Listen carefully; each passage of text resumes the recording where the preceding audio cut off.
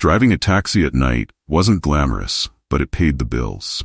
Most nights, the worst I had to deal with was the occasional drunk or someone trying to argue down the fare. But this night was different.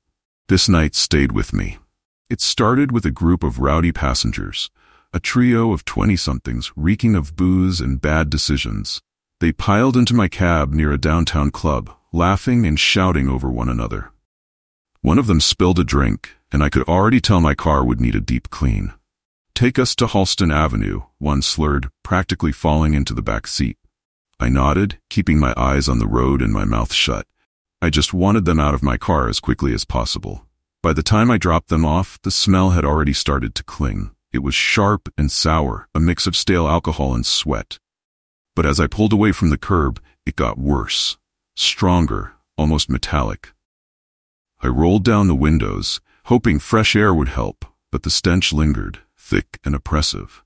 I muttered a curse under my breath. Great, they probably spilled something in the back. When I pulled into an empty lot to inspect the damage, the back seat looked fine, just a few crumpled napkins and an empty beer can. But the smell was stronger now, almost unbearable. I crouched down, searching under the seats and along the floor mats. Nothing. That's when I noticed something odd. The smell wasn't coming from the cabin. It was coming from the trunk. My heart skipped a beat. I hadn't opened the trunk all night, not since I started my shift. A chill crept up my spine as I fished the keys from my pocket. Hands trembling, I unlocked the trunk and lifted it open. Inside was a man. His wrists and ankles were bound with coarse rope, and a filthy gag was tied around his mouth. His eyes were wide with terror, darting wildly as though pleading with me to help him. For a moment I couldn't move. My breath hitched and my mind raced. Who was he? How had he gotten there? I'd been driving all night. Surely I would have noticed someone stuffing a man into my trunk, right? "Hang on," I stammered, reaching for my phone. "I'm calling the police." He thrashed against the ropes, shaking his head violently. His muffled scream sounded desperate, but I didn't understand. I stepped back, dialing 911 with shaking fingers. The operator's calm voice felt surreal as I tried to explain what I'd found. "Stay where you are," she instructed. "Officers are on their way." I nodded, even though she couldn't see me, and hung up.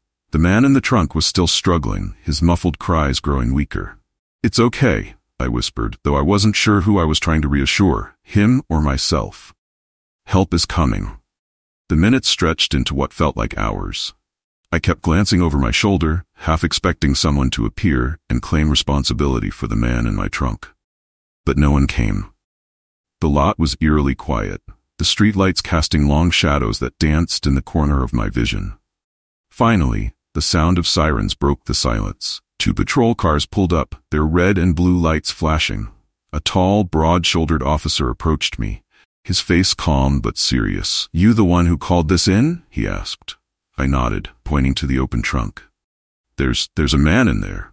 He's tied up." The officer stepped forward, peering into the trunk. His expression didn't change. He turned back to me, his brow furrowed. "Ma'am, there's no one here." My stomach dropped. "What?" I rushed to the trunk, but it was empty. No ropes, no gag, just the dark, empty space and the faint, lingering smell of metal. "No, he was here. I swear he was here." The officer's lips pressed into a thin line. "You're the 3rd driver this month to report this." I blinked, my head spinning. "What are you talking about?" He exchanged a glance with his partner, then looked back at me. 3 taxi drivers have called us about the same thing, a bound man in their trunk. But every time we arrive, there's nothing there. No signs of anyone. And those drivers? They've all gone missing. I stumbled back, my knees threatening to give out. "Missing?" He nodded. "Vanished without a trace. Their cars were found abandoned, but the drivers were never seen again." A cold sweat broke out across my forehead. This couldn't be real. It had to be a joke or a mistake. I wasn't going missing. I wasn't. "You need to be careful," the officer said, his tone grave. "If you see or hear anything else unusual, call us immediately. And if I were you, I'd park this car and take the rest of the night off." I nodded mechanically, but I barely heard him. My mind was racing, trying to make sense of what had happened. The officers left, but I stayed in the lot for a long time, staring at the empty trunk and trying to convince myself I wasn't losing my mind. Finally, I decided to follow their advice. I wasn't in any shape to keep working, not after that. I started the engine and headed home, every shadow on the road feeling like a threat. But the smell didn't go away. Even with the windows down, it clung to the car, stronger now, filling my nose and throat. It wasn't just metallic anymore, it was rancid, putrid, like something rotting. My stomach churned and I gagged, pulling over to the side of the road. As I sat there, trying to catch my breath, I heard it. A soft thump. It came from the trunk. "No," I whispered, my voice shaking. "No, no, no." The thump came again, louder this time. My whole body went rigid. Slowly, as if in a trance, I turned off the engine and stepped out of the car. The night was silent, the air heavy. Every step toward the trunk felt like walking through molasses. When I reached it, I hesitated. My hand hovered over the latch, my heart pounding so hard it felt like it might burst. Taking a deep breath, I yanked it open. It was empty. But as I stared into the dark void, a pair of hands shot out, grabbing me by the wrists. I screamed, struggling to pull away, but the grip was ironclad. A face emerged from the darkness, my face, bloodied, pale, and twisted into a grotesque grin. "You should have listened," it hissed, dragging me forward. The last thing I saw was my own reflection in the rearview mirror, staring back at me from the trunk as the lid slammed shut. And then, nothing. The car was found 3 days later, abandoned on the side of the road. The trunk was empty. I was never seen again.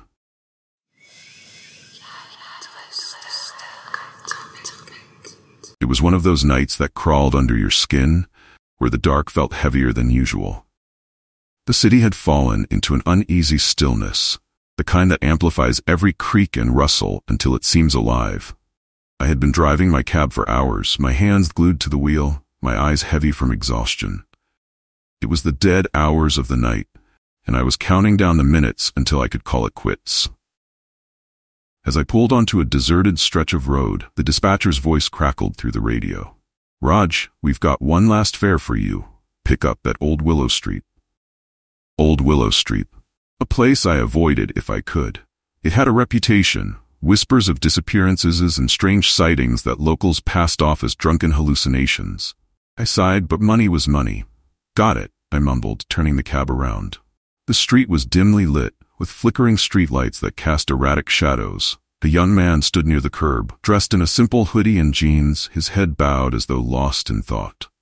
As my cab slowed to a stop, he looked up, and a chill ran through me. He seemed familiar, but I couldn't place him. His features were sharp, his dark eyes piercing. It was like looking at an old photo of myself, one I couldn't quite remember. He opened the door and slid into the back seat without a word. "Where to?" I asked, trying to mask the unease creeping into my voice. He gave an address on the other side of town, but something about the way he said it felt wrong, like he was reciting lines from a play. I nodded and started the meter, the engine purring softly as we pulled away. For the first few minutes, he said nothing. The silence was thick, punctuated only by the soft hum of the tires on the pavement. I glanced at him in the rearview mirror. He was staring out the window, but there was something in his posture, rigid, tense, that unsettled me. "So," he said suddenly, his voice calm yet unnervingly familiar. "How's your wife doing?" My hands tightened on the wheel. "She's fine," I replied, forcing a casual tone. "Why do you ask?" He smiled, a faint curve of his lips that didn't reach his eyes. "You've been arguing a lot lately, haven't you? Over little things, the bills, the late nights. It's been getting to her." The words struck me like a slap. How did he know? I hadn't told anyone, not even my closest friends. "Do I know you?" I asked, my voice sharper than I intended.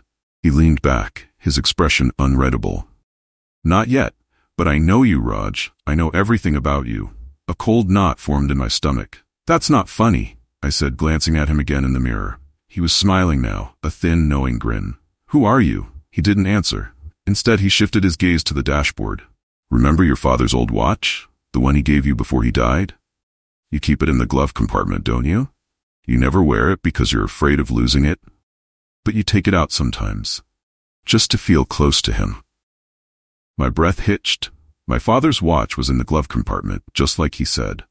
I hadn't opened it in weeks, yet somehow he knew. My hands began to tremble, and I gripped the wheel tighter to steady them. "Who told you that?" I demanded. His smile widened. "I told you, Raj. I know you. Enough, I snapped. If you don't tell me what's going on, I'm pulling over and calling the cops. He leaned forward, his face now partially illuminated by the dim dashboard light. The cops won't help you, he said softly. Not when you're already dead. The words hung in the air, impossibly heavy. I laughed nervously, trying to shake the unease clawing at me. You've got the wrong guy, I said, though my voice wavered. I'm very much alive. Are you? He whispered. Do you remember the crash? I froze. The crash. A fragment of memory bubbled to the surface, blinding headlights, the screech of tires, and the sickening crunch of metal. But that was a week ago. I had walked away from it, shaken but unharmed. Or had I? Look in the mirror, he said, his voice low and commanding. I didn't want to. Every fiber of my being screamed at me not to. But my eyes moved involuntarily to the rearview mirror. And there I was, or something that used to be me. My reflection wasn't the face I had seen that morning. It was bloodied and broken. My skin pale and waxy, my eyes glassy and sunken. A jagged gash split my forehead, and streaks of dried blood ran down my cheeks. I opened my mouth to scream, but no sound came out. Now you remember, the passenger said, his voice echoing like it came from the depths of my mind. You didn't survive, Raj. You're trapped, replaying your final moments over and over, picking up strangers who never get to their destination. You're the ghost story now. I whipped around to face him, but the back seat was empty. The car was silent, the meter flashing 0. My heart pounded as I turned back to the wheel, my eyes darting around the dark, empty street. And then I noticed it. The engine wasn't running, the keys weren't in the ignition, yet the cab was moving, gliding smoothly down the road as though carried by some unseen force. Panic surged through me as I yanked at the door handle, but it wouldn't budge. The windows were fogging up, and words began to appear on the glass, written by an invisible hand. You can't escape yourself. The cab screeched to a halt in front of a darkened alley, and the door unlocked with a loud click. I stumbled out, gasping for air, but the street was unrecognizable. The buildings were warped and crumbling, the streetlights flickering like dying flames. I turned back to the cab, but it was gone, vanished into the night. And then I heard it. A voice, my own voice, calling out from the shadows. Raj, time to pick up the next fare. I never woke up. And every night, I drive that same stretch of road, waiting for the next soul to climb into my cab.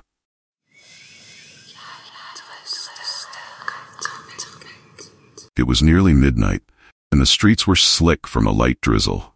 The faint glow of streetlights barely pierced the gloom, casting distorted reflections on the wet pavement. It was my 4th shift of the week, and exhaustion was clawing at me, but the bills weren't going to pay themselves. Being a taxi driver meant strange passengers and stranger hours, but tonight had been unusually quiet. I was just about to call it quits when my radio crackled to life. Yasmin, we've got a fare for you, corner of 5th and Elm, says it's urgent. I sighed, adjusted my rearview mirror, and headed over.